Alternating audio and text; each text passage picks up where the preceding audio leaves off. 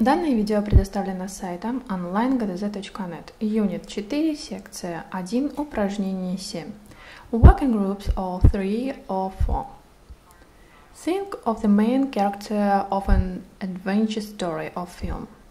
Describe him or her. Make a wall chart with your descriptions. Decide which the best one is.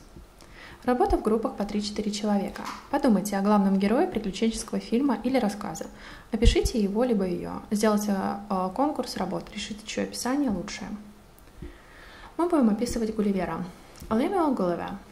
Lemuel Gulliver is an unremarkable and unimaginative man from middle-class England, whose voyages to foreign lands form the central plot.